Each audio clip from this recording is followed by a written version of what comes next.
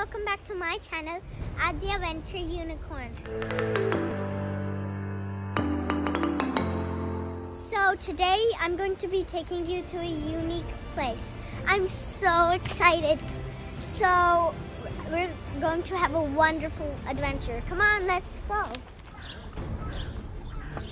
So we're like going down this like path where we can go and follow along the riverside.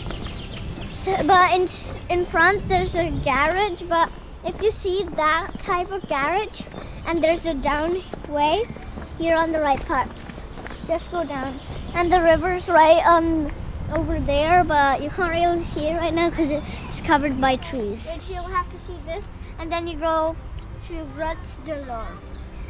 You have to take the path alongside the river. It's a really super sticky journey to the cave. Whoa! And once your shoes are covered in mud, don't go on these branches because you might slip. Whoa!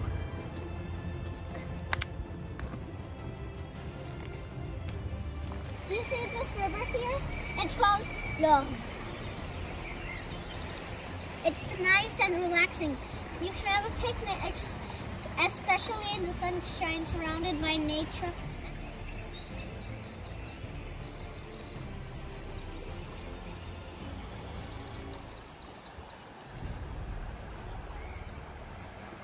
So we're in the entrance of the cave, and this cave is one of the biggest caves in Switzerland. So we're gonna go inside now. You can see a ticket counter over there, toilets, and there's a little cafe where you can eat and drink. As you can see, this is not really an ordinary river. From centuries back, there is an upper orb and a lower orb. Here, a whole mountain is placed across the valley in effect of creating a natural dam. I read in quite a few books that how natural dams were formed. Now I am understanding how lakes or glaciers were formed and survived during the ice ages. We're at the entrance now, and this whole place is the cave. This whole entire thing.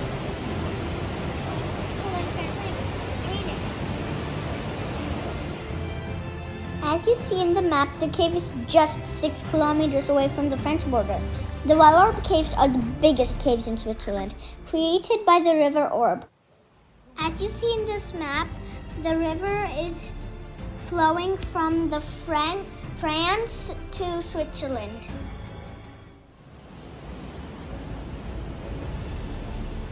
Dun dun dun! It's a cave and we're going in to have the adventure!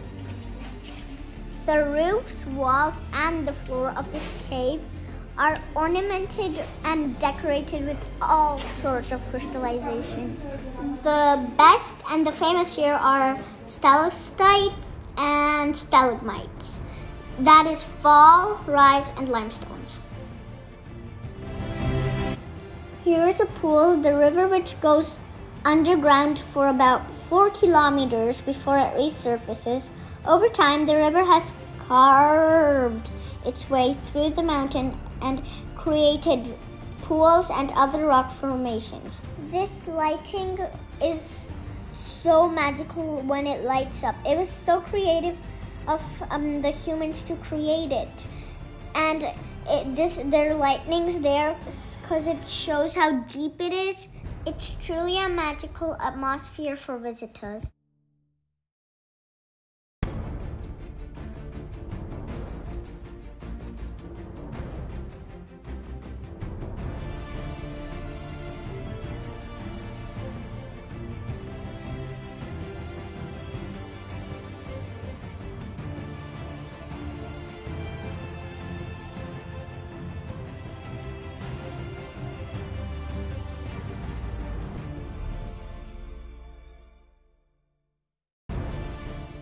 The classic forms resembling candles or pendants.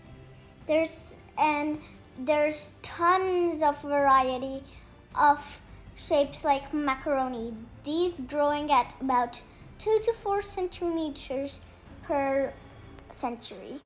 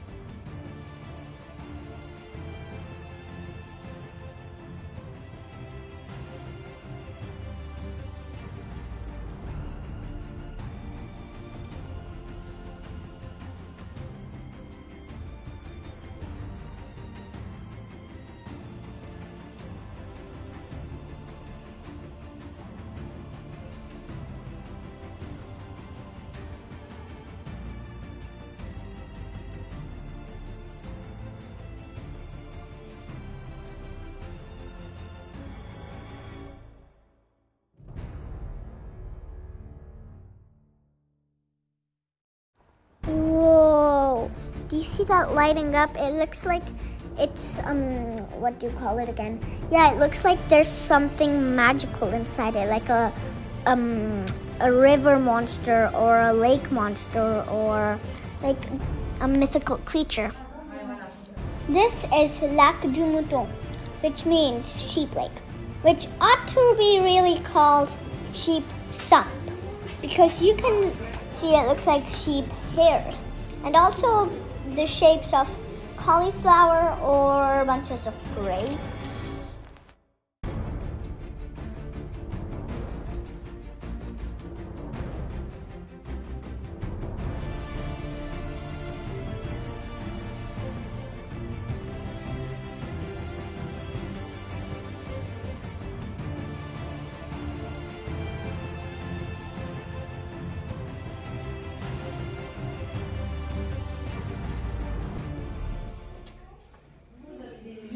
Now we're going to see a few jellyfishes. Don't you think those things where it's like curved and there's something coming out the bottom look like jellyfishes?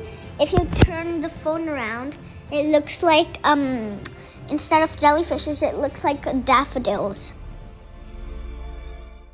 This design is grapes because it looks like grapes, and that's why they named it grapes. It doesn't feel like grapes. Feels wet and cold. Even though it's wet and cold, it feels bumpy, wumpy, lumpy, sumpy. And every time it's leaking. It's leaking because the water comes from here. See? There's some getting on my hand. Look at my hand, guys. Look. See, my hand's wet. Because the sweating is from the roof. Can you imagine the river flowing just above our head?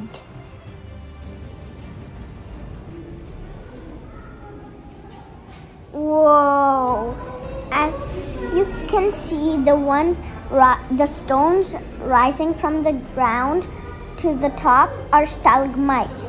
The stones falling from the roof are stalactites.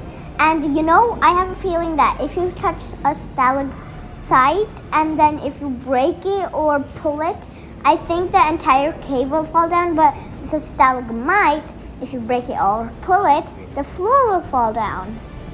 Not allowed to touch anything because there are fences, and also it's neatly and nicely organized with stairs, walking paths, and nice things. Over 4 kilometers of the cave. I'm scared. I think, cause I think this bridge or these stairs are going to like fall, and then we're just gonna fall into the lake. Cause this is scary, utterly scary, in my opinion.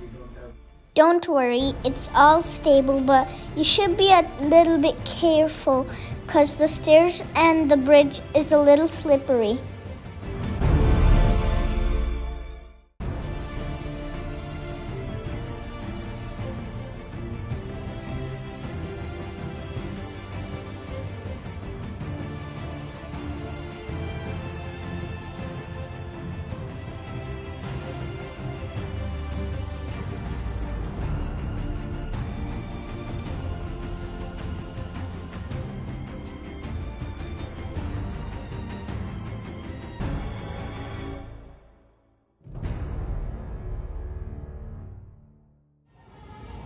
So these are cave explorers. This is what their costume looks like, and in some of the pictures you can see what they look like in real life.